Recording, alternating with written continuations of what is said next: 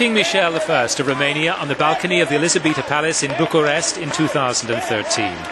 It was one of his last public appearances before retiring this year in favour of his eldest daughter to represent the family in future years.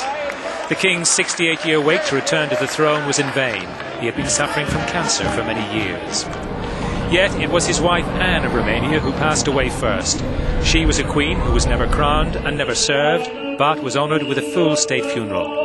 A day of mourning was declared in Romania and Moldova. But the king was absent from the ceremonies, remaining in Switzerland as he was too ill to attend.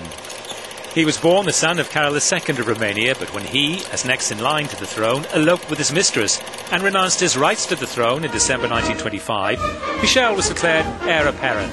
He became king at the end of 1925 on the death of his grandfather, King Ferdinand I. Michel was just 6 years old. His father returned to Romania 3 years later and became king. In 1940, the pro-Nazi government of Ion Antonescu came to power. Carol II was considered anti-German and was forced to abdicate. At 18 years of age, Michel was back on the throne, but as a puppet monarch. In 1944, he joined a number of pro-Allied politicians and army officers in starting a coup against Antonescu. Although the country's alliance with the Germans ended, the coup sped the advance of the Red Army into Romania. By 1947, the Russians had occupied Romania. Michel returned to the country against the advice of Winston Churchill to announce his engagement to Princess Anne, but the authorities forced him to abdicate at gunpoint. He married Anne a year later and began a long and happy life in exile. The fall of communism changed nothing for the status of the Romanian crown, with the post-communist governments also fearing a restoration of the monarchy. In 1990, Michel tried to visit the country but was expelled by police. 2 years later, at Easter, he was allowed to visit for 3 days when more than 1 million turned out to see him.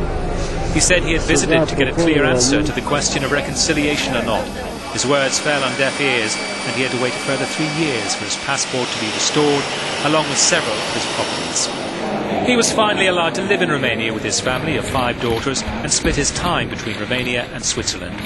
In 2012, he was voted the country's favourite personality, but there have been no moves to restore the monarchy.